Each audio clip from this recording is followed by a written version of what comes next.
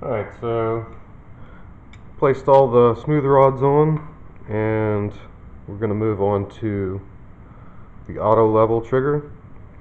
One thing you want to keep in mind is you want to tighten these down pretty decent. You don't want any play in this universal ball, this little ball joint that you have here.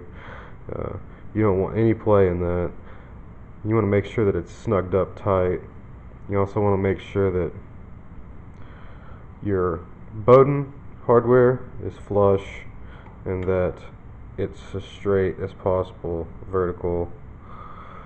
So, on my Autolevel probe, I've gone ahead and attached my switch. I've got a different type of switch than most people will have. The reason for this is I just ordered a kit, and this kit came with all these switches, so I had to find a way to make it work, so I went ahead and put it on there. Your mileage is going to vary. Like I said, I'll let you know anytime I'm using a variant, and I'm using a variant.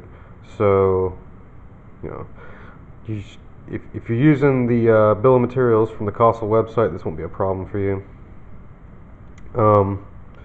But some of the other things you're going to need are your Allen wrench, which is going to be your probe.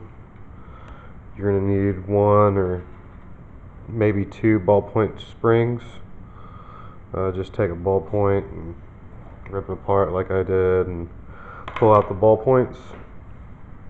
You're also going to need one of these Euro terminal plugs, and a lot of times these come with this plastic on them, and I actually like to take that off.